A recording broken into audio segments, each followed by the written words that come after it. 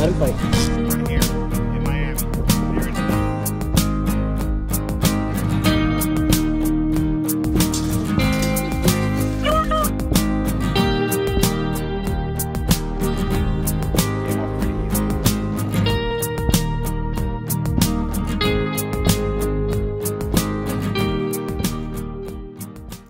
What is up, guys? Beagler Outdoors here. Today we have a really good video. So if it's your first time here, like and subscribe. Hit that like button, thumbs up, hit it all so you can know when we're putting up new videos. If it's your first time here also, we are mainly a hunting and fishing channel. We do a lot of outdoor stuff also. You can see there's some videos of outdoor stuff, but hunting and fishing is what we do. My passions are bass fishing and hog hunting. Those are my two passions. But we do a lot of other fishing, you know, a lot of videos on fire starters and camping and stuff like that. But it's a pretty much an outdoor channel dedicated to Florida outdoors. So without further ado, what we're going to get to today is, as you guys know, I had bought a Bog Deathgrip tripod for my gun, and I will put the video right here and it will tell you all about the Bog Deathgrip. I love it. I even bought the carbon fiber one, and there'll be a link in the description to the Bog Deathgrip so you can buy one of those. The only thing I didn't like about the Bog Deathgrip was the saddle that came on it right here is heavy. Okay, this thing is probably about, I'd say 3 to 4 pounds. Okay, and it does the job good, but if you want something lighter, or if you're trying to walk and stalk and you don't want to carry something heavy, you know, this heavy thing, it's too heavy. So what I did was I did some research, and I found a way to convert this heavy thing to that pretty thing. Look at that. That is pretty. So I'll tell you how this all works once I tell you how to dismantle your Bog Deathgrip, okay? Well, actually, I'll get right to what this does. So this is basically a swivel head, okay? And now I've learned when it comes to swivel heads, there's a big difference. And the big difference is in price. Some of them cost 300 bucks, some of them cost 80 bucks. This one right here costs $107. And this one is, I mean, the bearings on it are so smooth. You know, the ball doesn't catch. It's really nice. It has, you know, 2 leveling bubbles. And from what I did my research, this is about the best value you can get without being cheap, or without, I say, getting ripped off, because a ball head's a ball head. But you know, if you look at a lot of these other tripods, they're $400 or $500, and it's all about the ball head. All the tripods, they're all pretty much the same. It's about this head right here. So what it does is, you know, the Bog Deathgrip, you put your gun in here and you tighten it down. Okay, you tighten it down, and you could use it to swivel around. Now this thing is heavy and bulky, and it's just, I mean, this has got to be it might be 5 pounds. This thing's heavy, okay? I mean, it's all metal. It's heavy as heck. So what you do with this, okay, when I'm going to show you what you need to do to be able to convert it to this, you get one of these, and then on your rifle, I have mine here, you get the actual mount, and I will clear the rifle for everybody online who's gonna cry. Clear, no mag. You buy this mount, which I'll have the link to the mount in the bottom. This is an MLOK mount, okay? And it mounts, it goes on, okay? And it fits right on there, and you lock that, and then when you have it on, okay, you have a ball to move around any direction you want, up and down, and it locks extremely tight. So if I put it all the way like this, okay, and I lock it, all right, it's not moving. So you see how tight it is, okay? What I'm gonna do is just take that off real fast. So, you know, I'll have a link to this MLOK adapter in the bottom of the description, and we'll get into that. So we'll put that here for now. All right, so you're gonna probably want to know how we convert it. Okay, it's pretty simple. So what you want to do to convert, you want to buy a couple things, okay? Number one, you're going to want to buy this. This is the Artcise LB52, okay? 52 is the size of the ball, and it supposedly can hold up to 50 pounds, okay? I'd go with the 52 because why not go with something bigger? You know, if you put a heavier gun, a 50 caliber on it, this is going to hold it up, no problem, okay? So you're going to have to buy that. And I'll have a picture of that right here. Okay, and you're going to have to buy the MLOK adapter for your gun. I have a picture of that right here. Okay, this is $107. The MLOK adapter, I believe, is $26. And when you order your MLOK adapter, you could buy them in different lengths. You could buy it up to, I think, 6 inches. I bought a 3-inch, and it comes with everything. It's just, it's pretty cool. And then what you're going to need is you're going to need a 2-inch piece of 3/4 inch PVC, okay? You'll find out what this is on here in a minute, but a 2-inch piece. This is obviously bigger than 2 inches. I'm just saying you need a 2-inch piece. A 2-inch piece is about that big. Okay, you're gonna need a 2-inch piece of PVC.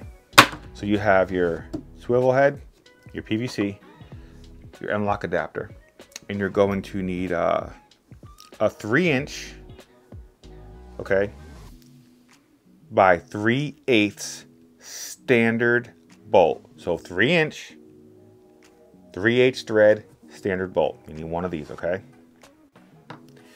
You're going to need 1.5 inch fender washers, okay? Now 1.5 inch, when I say 1.5 inch, I mean the distance across this way, okay? I would get 4 of these. I just link in the bottom to them. So I would get 4 fender washers, okay? Which I have there. And you're going to need a lock washer, which I believe is a lock washer. There's a link in the bottom to the description. I believe if this is a 3/8 inch thread, I believe it's a 3/8 inch lock washer, okay? Because a lock washer is going to have to fit on there. All right. And then you're going to need 1 5/8 by 3/8 hose, okay? There's a link in the bottom. You want 3/8 ID, and this basically is a high pressure braided hose. And the reason why we need this is because it's going to act as a spacer, okay? So what you do is first you take off, put this aside, you take your saddle off. There's a bolt on the bottom, which I'll have a picture of as I'm talking. All right, you go to the bottom, and this thing usually sits, you know, in here. So when you flip it over, okay, upside down, you'll have a little tiny black piece of rubber. Pull the rubber off and you can expose the Allen key, okay? When you take the Allen key out, okay, I have this one in pretty tight. When you take the Allen key out, you pop off the bottom head, you slide everything out, and you slide it apart. That is what gets this out. I have this all back here together, and I have it tight so I don't lose everything. But you got a couple of bearings and stuff in there. Then you slide it out. So like I said, you take out that bolt, which, there we go. All right, take out the bolt, and then you take out whatever washer there, and you got to kind of pry on the bottom of it, pry a bit, and you get it out. It'll come out, okay? It slides right. It's in there pretty tight, but you get that out, and once you get that out, throw your parts back together, and then you take your whole death grip. You're gonna have a bunch of parts, a bunch of collars and stuff that are attached to it. Put it all together. I would use it as a boat anchor. I'll be honest. This is a boat anchor. This thing. This thing is like, it's got to be 4 pounds. It might be 5. It's heavy. Get rid of that, okay? Done deal. No more of the saddle. Now, if you like the saddle, I mean, it's cool. You can use a saddle if you like the saddle. It's cool. I need something lighter. I do a lot of stalking with hogs and stuff, so I need something else lighter to carry, okay? So then you get that all together, and I'm just going to put this away because it's just a pain in the butt. I don't want to lose parts in case I ever, don't think I'll ever need it, but whatever. I could probably sell it. I think these things are like $100 bucks, but okay. Now what you do, get your PVC. You cut your PVC to 2 inches, okay? The reason why you're cutting it to 2 inches because inside here, inside, okay, this length right here is 2 inches, okay? It's actually it's 2.5. No, it's 2 inches. 2 inches. Okay. You cut it 2 inches.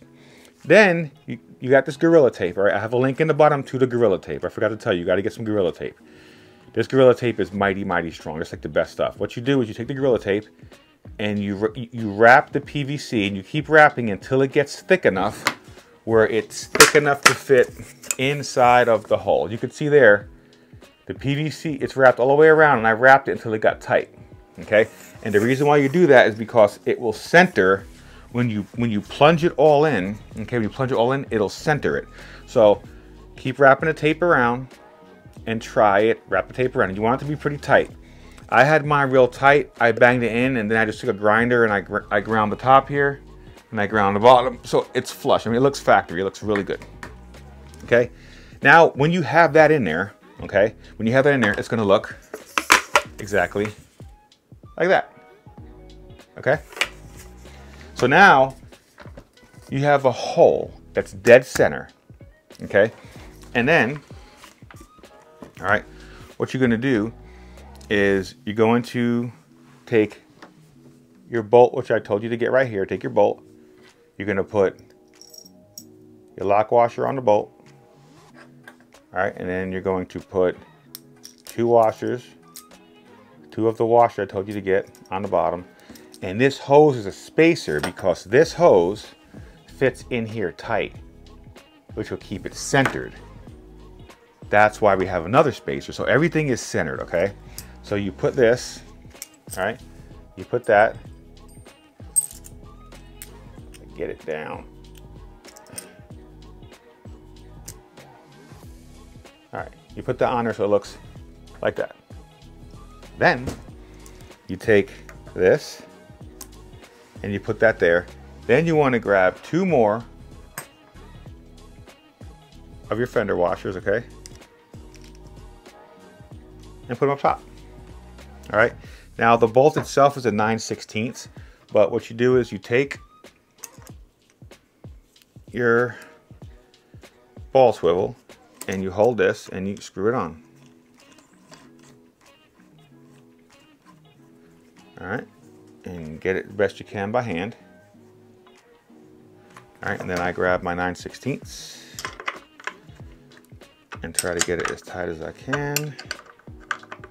Get that lock washer to lock down. There you go. Now what you have here is the ability to put your rifle on here, and it's much lighter. You don't have this big thing on here no more. Only downfall is you have to have the MLOK adapter on every single one of your rifles. Okay, so is what it is. But then you can take your AR-15. This actually is my built 6.5 Grendel with a Rico Bravo thermal on it for night hunting. And you take this, come up, all right, and you put it on,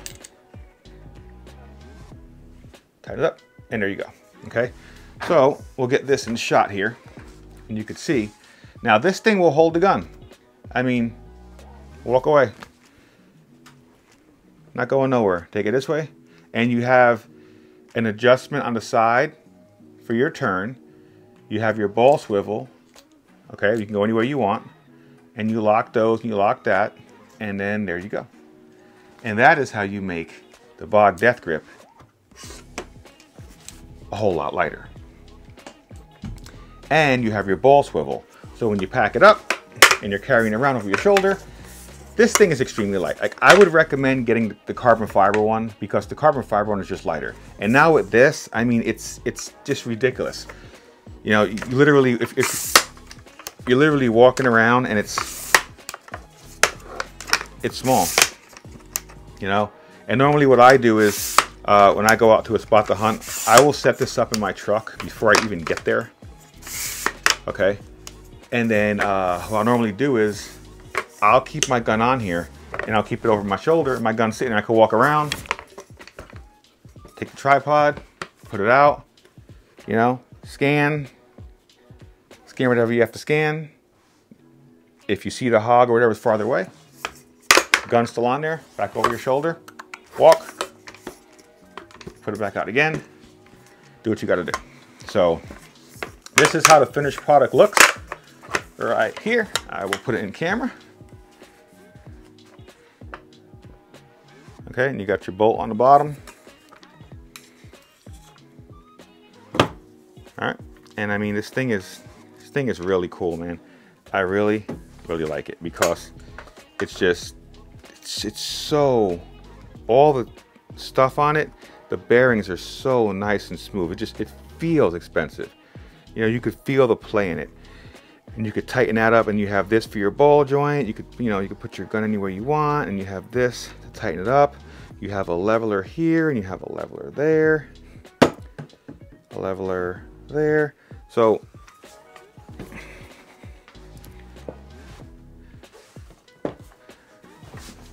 now that right there is how you convert your Bog Deathgrip from this to this. I like this a whole lot more. You know, I do a lot of walking and stalking on hogs, and you got more you know, what's the word I was going to use? More versatile. You know, with this, all you can pretty do is go like this and go like this. Okay. With this ball, you can put your gun anyway, you know, and it's great. I love it. And like I said, you know, you're going to need to get the MLOK adapter for the bottom. I'll have a picture of it. And that's it. And that is the way you convert your Bog Deathgrip to a swivel head. Now, when you go look at tripods, okay, tripods go anywhere from, I think the Bog Deathgrip, this one now is like 200 bucks. And I'll be honest, the money's in this. Like this has gotta be the money. This thing is so darn heavy. But they go anywhere from, I'd say, a good shooting tripod, $180 to $600. But it's all about this, because you look at the tripods themselves, they're all, I'm not gonna say they're the same. I'd be lying to you. They're all similar, okay? It's the ball head. And if you look at some of these ball heads, like the Vortex makes one, it's $298 for just the ball head. This one that's $107 is really good. So I hope that this video right here helped you out converting your Bog Deathgrip from the boat anchor to this sexy ball head right here. And like I said, it should work really well. I like it. I love it. So like I said, links in the description to everything I showed you in the video, from the hose to the PVC to the tape. Everything's in the video. And like I said, remember when you do it, run the tape around your PVC and keep trying to fit it in there. And then when you get it just tight enough, that's when you stop running your tape. It's 2 stacks of tape. It's actually going to be that big, the piece you have. And then once you get it in, this fits directly in there, okay? And then your bolt fits in there, and then you have really no space. It's like a spacer, and it's all lightweight stuff. You know, you could get an aluminum spacer cut for that. I'm trying to keep the weight off, but it's very light. This whole thing is light. So I hope this video helped you out. If it's your first time watching, again, like and subscribe. Don't forget to check out BeaglerOutdoors.com. We have our online forum, which is pretty much free for you to use. Go on there, talk about hunting, fishing, whatever you want. And I really appreciate you guys watching. So once again, stay tuned. More videos to come. Beagler Outdoors out.